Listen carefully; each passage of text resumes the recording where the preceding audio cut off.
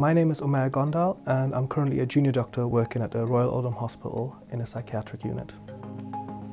My job mainly involves work in the outpatients unit as well as work on the ward treating acutely unwell patients. In the outpatients department, I treat more chronically ill patients suffering depression and anxiety, and on the ward it's more people that have attempted suicide or suffer from chronic depression.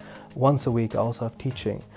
This teaching is either where I'm being taught or I teach about the current guidelines, current treatment regimes as well as new treatment and conditions that are out there.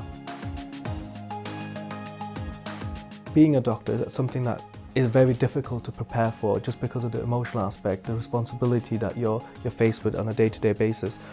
But what the university, the course at Manchester has equipped me with is a skill set to, first of all, manage a good work-life balance, which is essential for being a good doctor, as well as communication skills and practical skills to be able to approach difficult scenarios and difficult situations on my day job.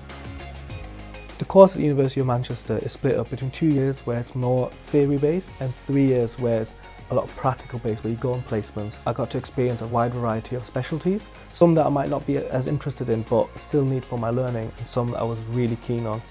At the beginning it was very generic and choosing a specialty, but more towards the end of my degree it became more specialised, even so that I actually decided to do another degree, an intercalation degree, to really focus on a specialty that I was interested in. So I did a years at the Christie Hospital doing a master's in oncology, and the careers team really helped me on applying for this degree as well as choosing this degree. An aspect that got me into medicine in the first place, and now I get to live it on my day job, is actually building relationships with my patients. I can use my communication skills as well as the knowledge that I've gained to ease the pain of patients, both physical as well as of the mental health, and that's something that gives me great satisfaction. Now, 3 months after my graduation, I actually feel more comfortable in my role, and I feel that the course has really prepared me to do my day-to-day activities, and I thoroughly enjoy having that responsibility and being the doctor on the ward rather than the medical student on the ward who sometimes stays a bit in the background. I thoroughly enjoy that aspect of the job, and it really makes me want to get up every morning and get to work and do this on a daily basis.